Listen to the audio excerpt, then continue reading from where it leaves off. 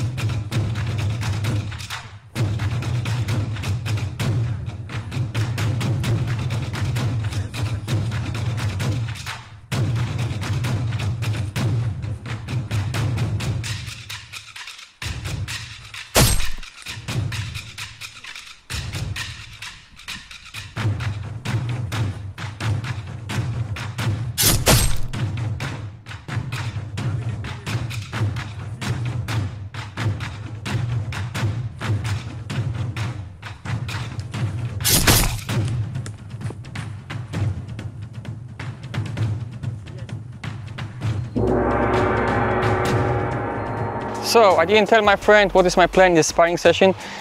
My plan was just to catch the blade in the guard of the SAI, and I think a few times I managed to do it, but I died anyway, because when this happened he just stepped back or just continue his attack and kill me anyway.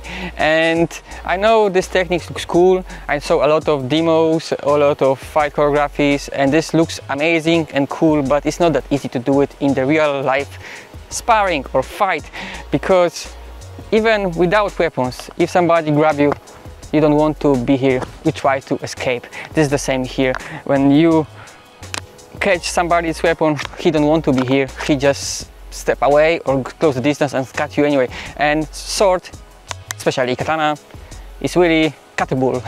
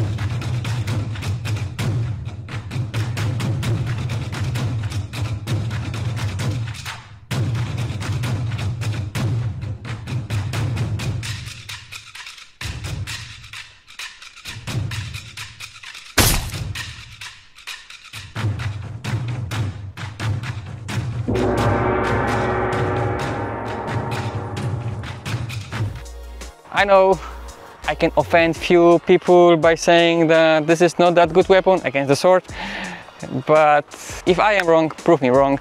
Please send me some sparring when somebody with SAI fighting somebody with katana or another sword or another just longer weapon and can do this kind of techniques.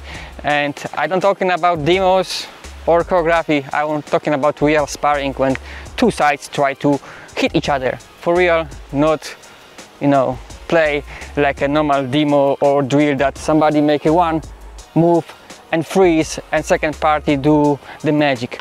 Please show me the sparring and prove me wrong. I do not say that SAI is a bad weapon. I covered this in the last video. Against the weapon in similar size is pretty good, but not against the katana. But this is just my opinion. Please prove me wrong if I am wrong. And yeah, this is it. So thank you for watching and see you next time.